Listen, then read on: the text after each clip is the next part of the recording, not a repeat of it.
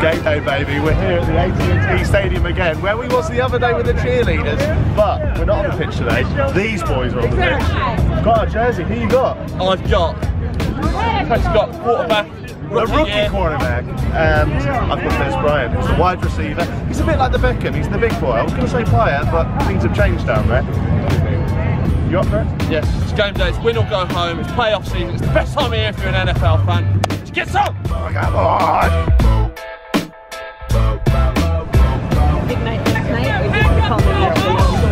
Packers by 7. Ooh. No! Oh no! Cowboys by 7.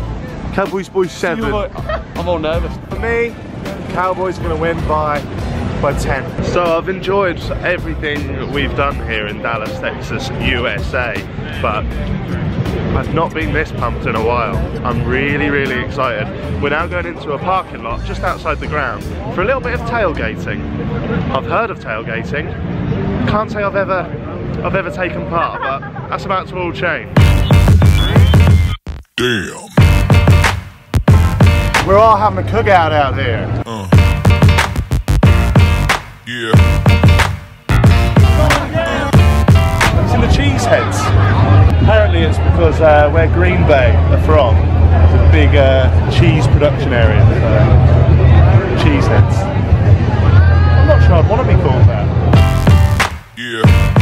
The biggest difference I noticed between soccer and American football is the way both sets of fans intertwined. I couldn't exactly imagine Arsenal fans and Tottenham fans dancing together like this outside the Emirates on a Saturday. Yeah.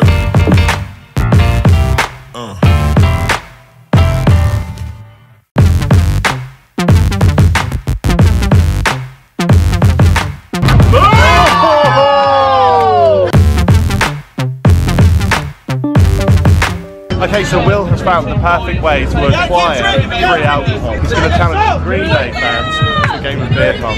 Go on, Will. The Cowboys. As a West Ham season ticket holder, I couldn't believe the sense of community between both sets of fans before such a huge match. I couldn't decide whether I liked it. I mean, there's something typically British about screaming offensive songs at another human being just for supporting a different football team, and I kind of like that.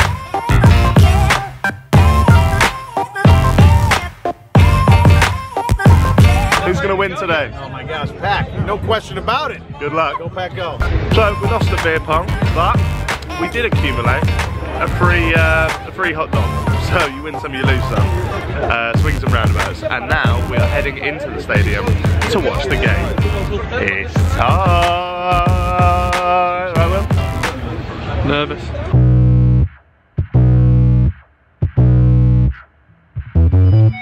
Cowboys, whoa!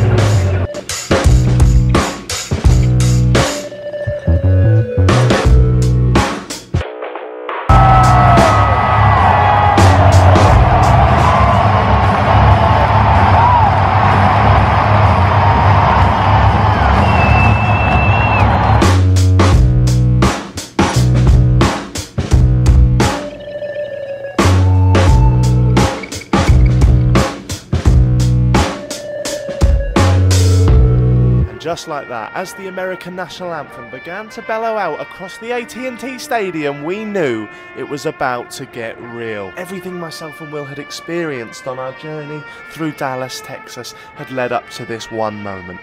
It was time. End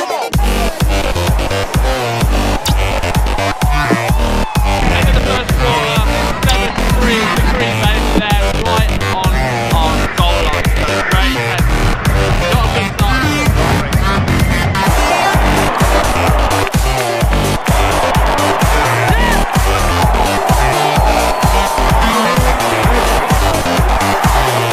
Another touchdown to Green Bay.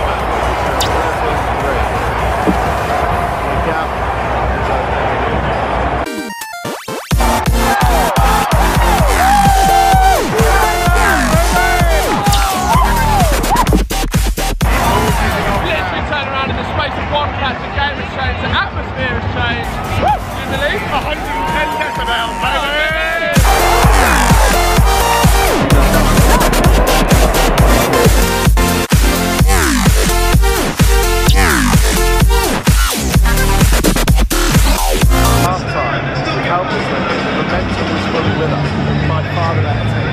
In the second half of the start, Green Bay added to their total, where we scored a touchdown.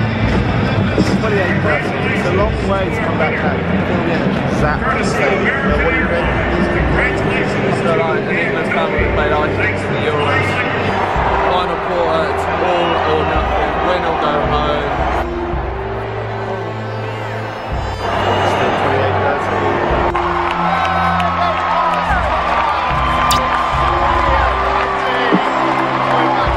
Big defense of the Cowboys, went third down, we got them, fourth punt, now we're in possession. 9 minutes left to go, 8 points is the gap, it's still doable, we can still do it, come on the Cowboys! And then in the blink of an eye, or a touchdown some would say, this is the moment we fell in love with American football.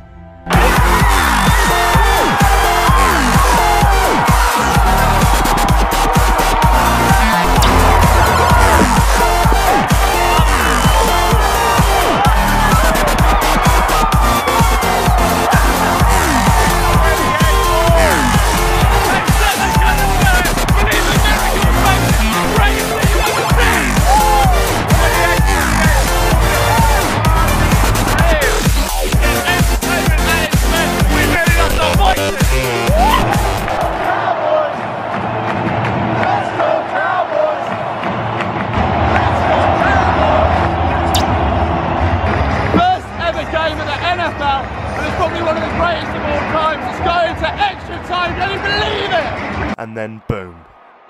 A last gasp throw from Green Bay's Aaron Rodgers sets up the Packers with a field kick with 3 seconds left on the clock.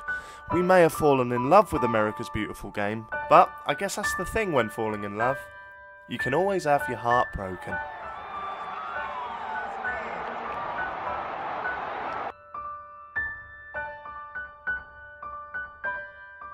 I can't believe how much I cared for that result. It was just the back and forth, highs, lows. It's one of the greatest spectacles. I'm being told by some of the fans here that that's one of the greatest NFL games in modern years. There's 100,000 people in the stadium, all waving white towel, absolutely going mad.